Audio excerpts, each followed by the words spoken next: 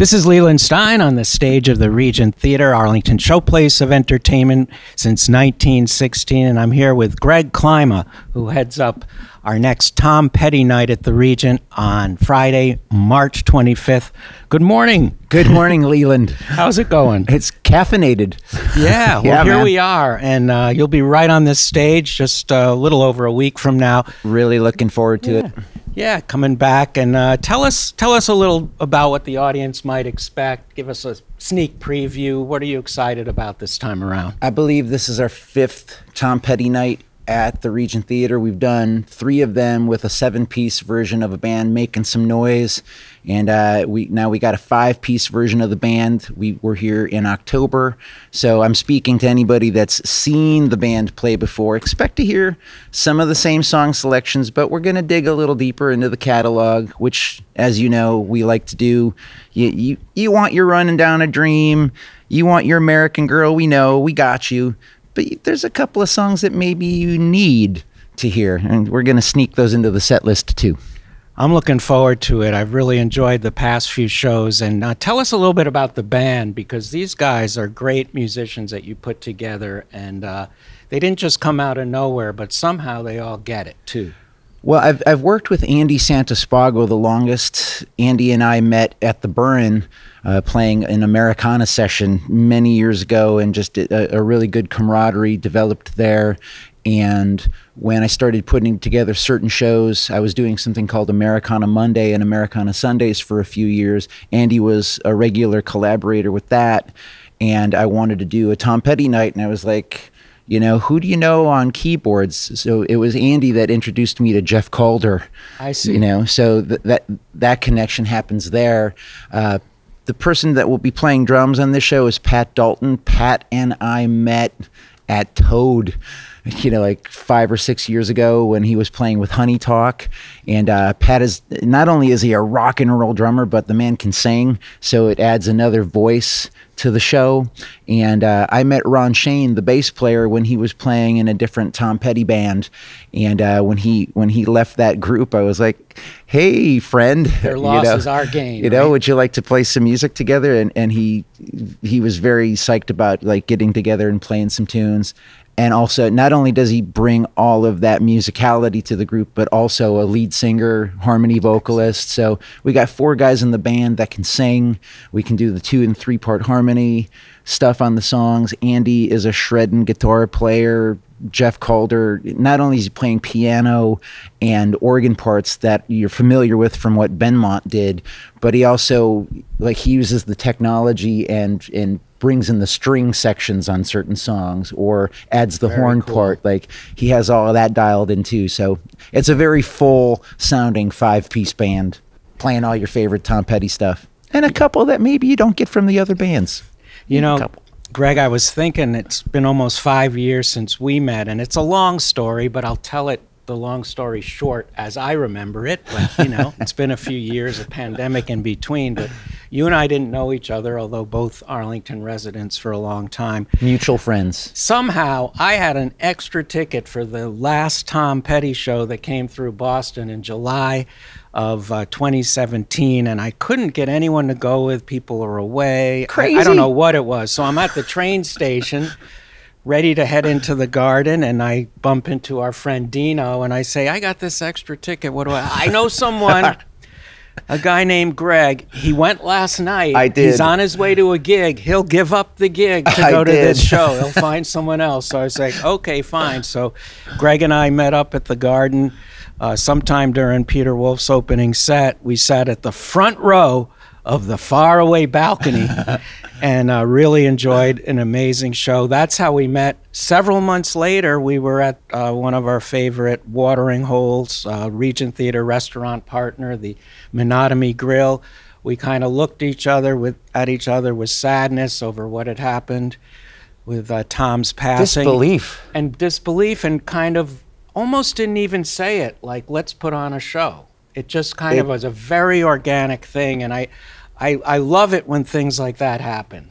You know? I kind of feel like we were 2 new friends grieving our common, the thing that brought us together in the first place, right? You know, And the amazing thing is, you said, I'll put a band together, we'll do this. And I believe that was, what, October? And by February, you were staging the first Tom Petty night, and we sold out.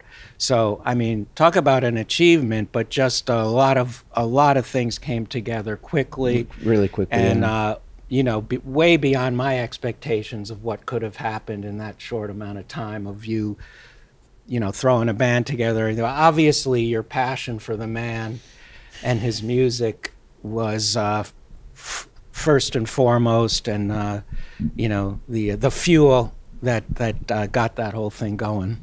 I've had a well-rounded education in music, from 3 cousins in a polka band in Buffalo when I was growing up, to buying Back in Black when it was a brand new album, to seeing Willie Nelson was the first concert I ever went to when I was 13, the same year I started playing guitar. Like, all these steps along the way. Musically, this thing called MTV existed when I was a teenager, and you know, who's that guy?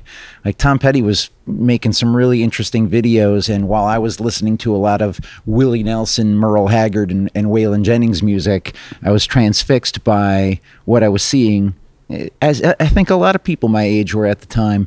And then as I started developing my guitar playing, I came into my own as a songwriter. And right around the time that I started writing songs, Tom Petty releases Full Moon Fever, followed a few years later by Wildflowers. You know, so my introduction to his music is at the advent of his solo career. And I don't know, I can look at Bob Dylan and see the influence. I can look at the Beatles, of course, and see the influence. But when I think about the rock and roll influence on my life, it is Tom Petty. You know, Steve Earle and Willie Nelson get mad props. Hank Williams, come on. You know, but when you're looking at the rock and roll, Tom Petty's my head guy. He's my Mount Rushmore. He's all 4. Yeah, and I don't think you're alone there. And I was thinking the other night, we had one of our Elvis Presley tribute artists on this stage just last weekend, and I was mentioning the upcoming shows, including Tom Petty Night, and got a really good response from an audience that was there to hear an Elvis tribute. And I was really thinking, you know, Tom Petty has really become, even before he died, an icon of American music. I mean, you know, I have XM satellite radio, and the Tom Petty channel, which you thought was a short time tribute after his passing, is like, that's there. That's right. A permanent fixture. And it's just, it's heartwarming. You know, it's bittersweet, the whole thing. You know, it's true with all of these great musicians that we know and love that are no longer with us, that thank goodness the music is here. And when someone has the passion you do enough to bring a show, it really shows in the, you know, there's a vibe involved. You know, the Regent Theater has a certain vibe. You there's guys a lot of vibe. There's a lot of joy in the room to play that music.